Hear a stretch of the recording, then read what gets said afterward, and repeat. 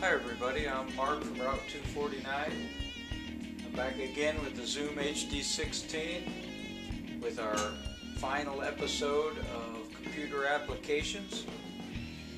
The only applications left for us to go through are how this is used as a mass storage, and you can move files from the Zoom to the computer or from the computer to the Zoom, and we're going to show how that's done.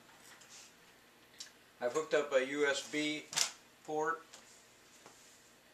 This happens to be a Windows application here. I don't know very much about Macintosh, so if you have a Macintosh, there are some differences which you probably already know how to do what I'm doing on your Macintosh if you are familiar with your Macintosh computer. This will be the same.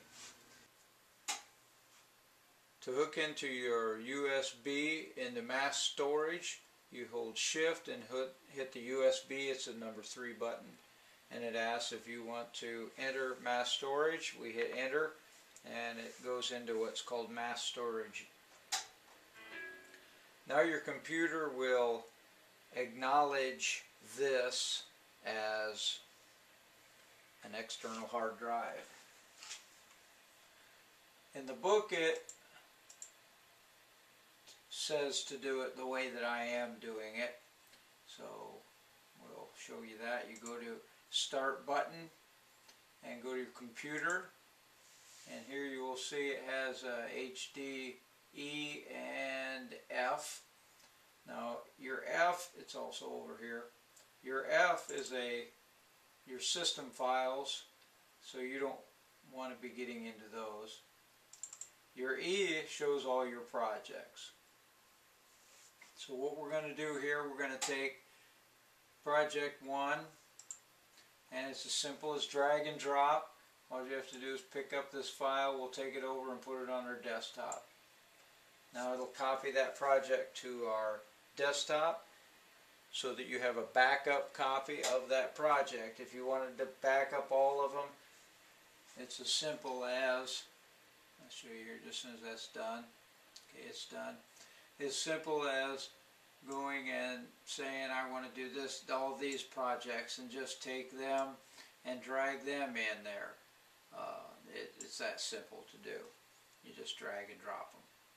Alright, then we have, I'll minimize this. Now we have this project that I copied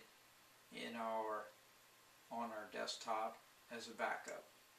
And let's say you want to take that file that you backed up and put it back in here. Maybe you corrupted some files, maybe you erased the project, maybe you redid some tracks that you didn't like, and you just wanted to do it. And that's the same thing, it's just a drag and drop. So we go to here on our desktop, we pick up this project number 1, we take it over here to HDE and just drop it in. Now it's asking you if you want to replace this project with the one that was just put in. And that's because we already had the project there. If we hadn't had a project there, let's say that you deleted it off of your HD to make more space for some of the projects you were working on, and now when you put it in there was none, it wouldn't even ask you this, it would just put it in there. Here it's asking if you want to replace it. I'm not going to replace it because we've already got it there, but if you had some corrupted files or some reason that you wanted to replace that, your backup would replace it by hitting yes. That's one thing that you can do with your computer in mass storage. Another thing is, go to project 1, we'll double click on that, and now it has what is called a take folder, and we can click on that, and all these are WAV files. If you had a Macintosh, they would be AIF files, but these happen to be WAV files, and let's say that you wanted to listen to one of them. Well, it's as easy as just, you can click on it and play it. Or if you wanted to copy it to your desktop to store for later, you just go over there and drop it in, drag and drop, same thing as before. Now it's copied onto our desktop here. There it is. If we want to listen to it, we can listen to it. If I was wanting it for maybe a YouTube video I was doing for an intro or something, I could use it right from here. And that's how that's done. The last thing that we can do with this is we can take a WAV file and put into our project from the computer. You can't drag and drop that. You have to actually put it into your import folder and then go into your project and physically import it in as a VTake. And we're going to show you how to do that. On my desktop I've got some WAV files. We're just going to pull one out. And it's as simple as drag and drop. We're going to take this one here and we're going to go over here to our project 1, and when you just put it over top of it, it'll come down with what is underneath it. Now we're going to put it into our import folder. It says copy to import.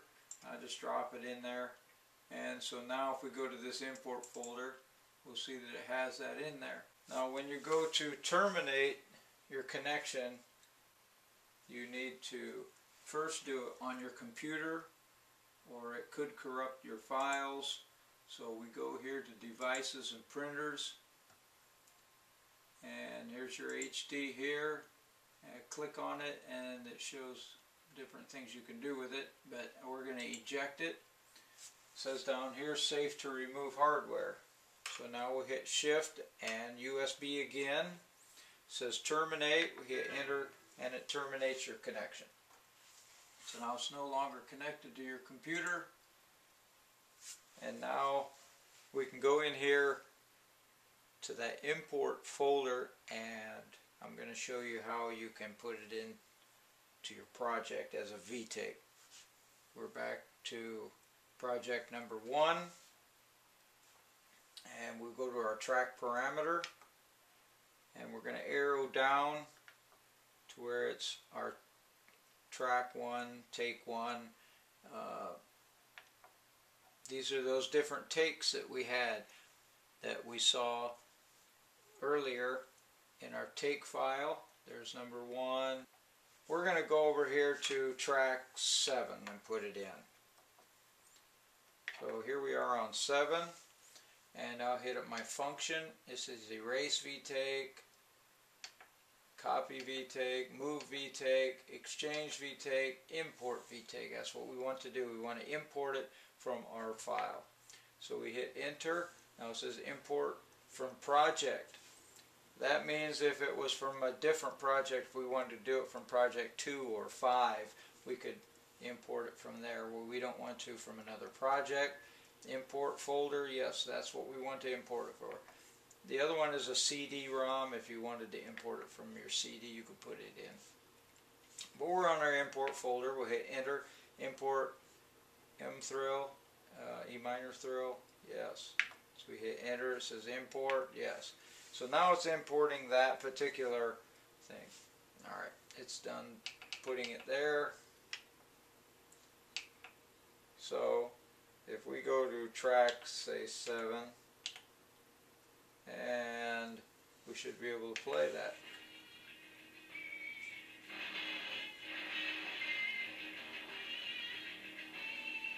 And so it's there. And it's that simple. And that's all the applications with a computer that you can do.